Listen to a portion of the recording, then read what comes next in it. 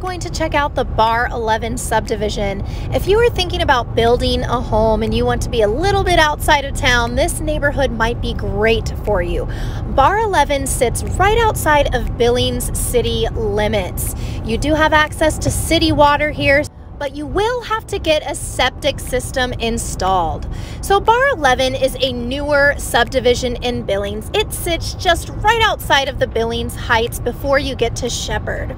The lots in this neighborhood are about a half an acre to a couple acres in size.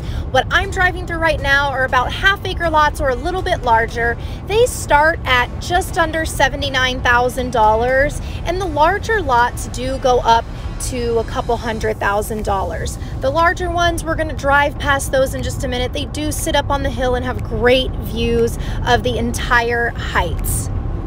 Like I said, this neighborhood is still developing, but it will have some green space in the future, some park area. There will be 24/7 security cameras and a small HOA fee for snow removal.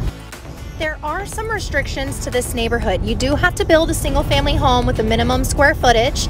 If you're interested on more information for that, just check out the description and reach out to me. I do know that there are no manufactured homes allowed in this neighborhood, and there is some just minimum requirements when it comes to building. So again, just reach out if you have any questions and if you think this neighborhood might be for you.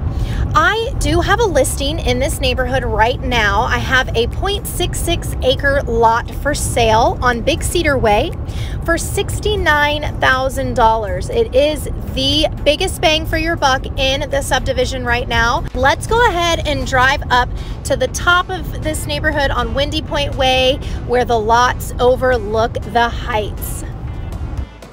There's no minimum price point for building in this neighborhood, but if you're someone who is concerned about comparables and being similar to other homes in the neighborhood, the homes in this neighborhood are, if they were on the market or going on the market, they're going to be over the $500,000 price point. You can definitely tell that this is big sky country in the Barre 11 subdivision.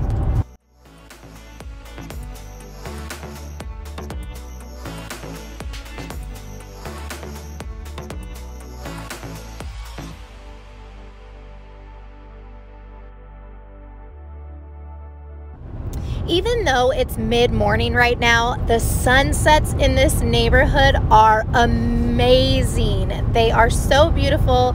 The sky is so pretty, especially up here on these lots on Windy Point Way. These are going to be the bigger lots, an acre or more. And of course, with more land, it's going to be a little bit more in price. So if you have any questions on requirements, pricing, anything like that, just check out the description and reach out to me with any questions that you have. Make sure you click to subscribe and stay tuned for all things real estate in Billings, Montana.